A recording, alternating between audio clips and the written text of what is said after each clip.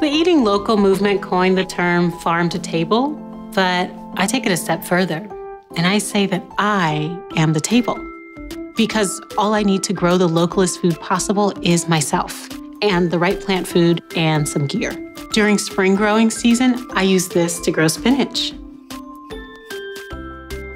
This is just a jacket for when I go on dates. You know, people ask me all the time, Kelly, what's your secret to growing such amazing food? It's simple. Feed your plants Nature's Care plant food, and don't sit on them.